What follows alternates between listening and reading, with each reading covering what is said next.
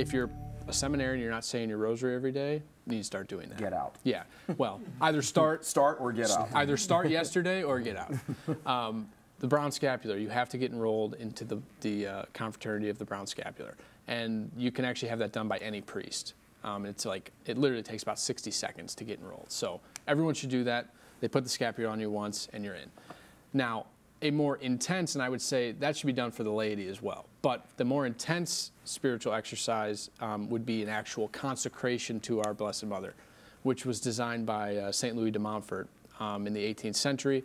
He wrote a book to coincide with the consecration, True Devotion to Mary, which is a great read. Fantastic read. It's actually better to read that book before you begin the consecration.